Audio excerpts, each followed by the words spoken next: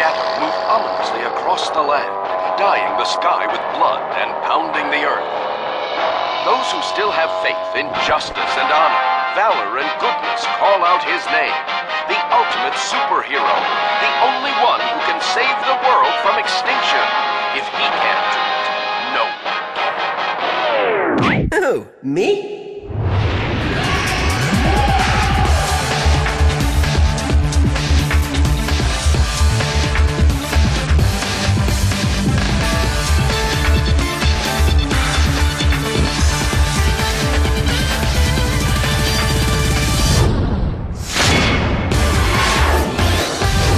Viewtiful Joe.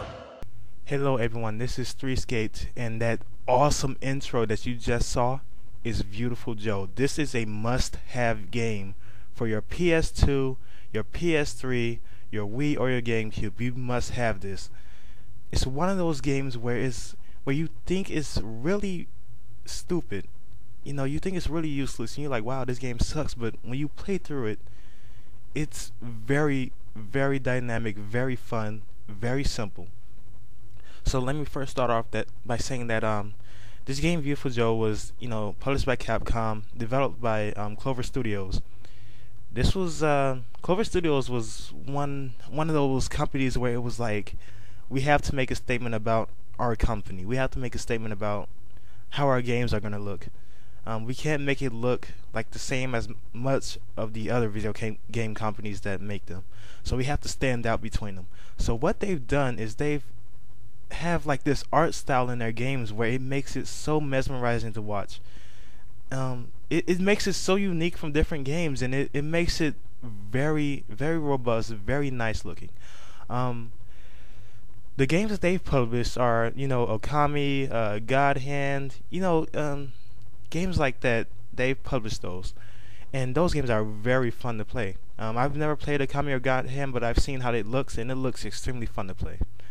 So, behind the series of Viewtiful Joe, this game is technically, it's like a movie game, but it's very fun to play.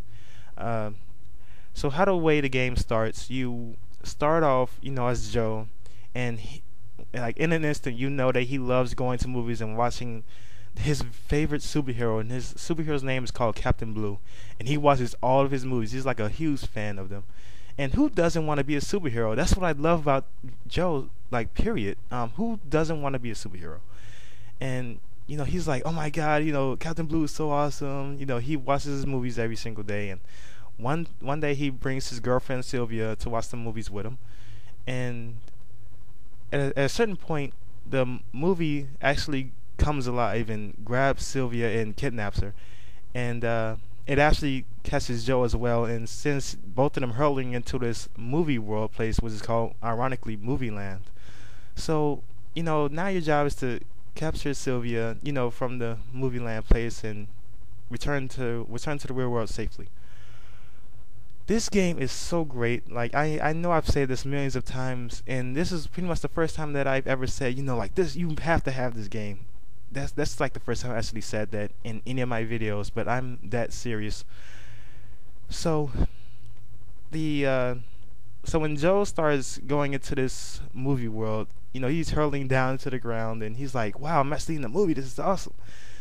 And at a certain point, Captain Blue comes over and gives him this special item, which turns him into his alter ego, Viewtiful Joe. And here's a nice clip of it. Your hero-ness has awakened. Now the V-Watch is responding to your hero instincts deep down inside. When the V-Watch starts to glow, say the word Henshin!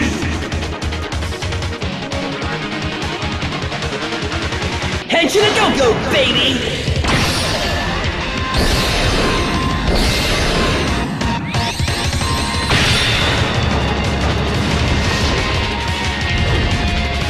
Want some?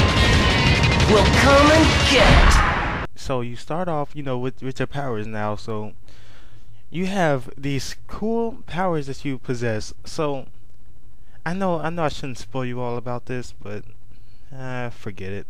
I'll just tell you the powers that he has. So his powers is like, it's like a live movie. He can slow down. He can slow down time. He can speed fast. He can go really fast in Mach speed. He can zoom in with his close up, which makes his attacks more powerful. And I think that was it. But once you master all of these elements of powers that he has, it's really fun to play. And his Mach speed, he goes really fast. He punches real fast, and then he punches so fast he like develops like fire powers and stuff. It's so much fun stuff going on. The storyline is very addictive. It's pretty funny too. It's a really funny storyline as well. It's not one of those storylines that's like too funny, but it has like a nice level for it. You fight like a nice series of bosses. Like when you fight his bosses, they're at a time they're really competitive to beat. It takes a nice amount of minutes to beat them. When you first start off, they have different difficulties. It's funny because they make the difficulties like a movie. Like the beginning difficulty is kids mode. Normal mode is probably adult mode, and then hard mode is V-rated. So you have all these modes, and it makes it even funner to replay the game.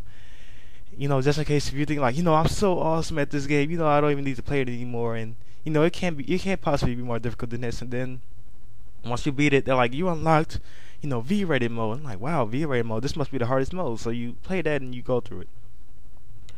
I never played through V-rated, but I know it's really hard to get through. Now, Viewtiful Joe did have a sequel. It was called Viewtiful Joe 2. And Viewtiful Joe 2 is a lot more difficult than 1. If you want to start playing first, you better start playing 1 first before you start moving on to 2. Because on the GameCube version of Viewtiful Joe 2, you have to play as Sylvia. You have to play it, and she's not a good character. Maybe some people might disagree with me, but I gotta say I don't like her.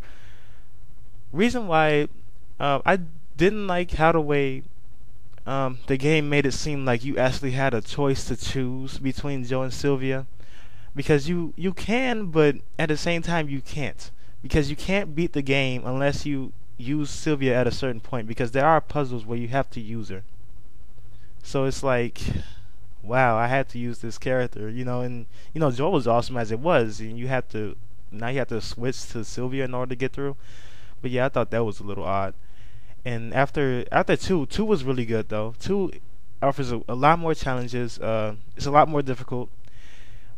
And it's funny because when you play through, say you play through the first Viewtiful Joe, and then you move on to Viewtiful Joe 2, and then you move up to Viewtiful Joe 2, and you say, you know what, I'm just going to go to adult mode, since I already know how to play this game. So you play through adult mode, and you're like, alright, that's fine. And then you go to V-rated, and you're like, okay, that was a little challenging, but you know what, I somehow got through with that.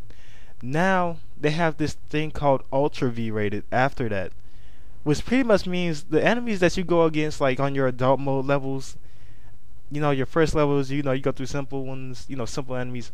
The levels that you go through on Ultra V-rated, the enemies that you don't see until like the 5th stage, they come on the first level. And when you turn, it's so awesome because when you use up all of your V energy, you turn back to normal Joe. But the way they make it look like an old movie, and you can see like the reels coming down from the screen. It looks really fun. It looks really good. And sometimes I do it on purpose just to see that, because it looks that cool. And they had another one which is called Viewtiful Joe Red Hot Rumble. It wasn't an adventure game, but it was more like a party game, which looks really fun. And once again, I jumped the gun on this game because I thought it was going to be horrible. And I looked at the gameplay, and it looks really fun, especially if you had like more than one player. It looks like a really fun game to play. So check that out. I'll try to show you the intro to Viewtiful Joe Red Hot Rumble. But yeah, you definitely have to get this game. This is a must-have game for your PS2, your PS3, your Wii, or your GameCube. This is 3Skate signing out. Hope you enjoy.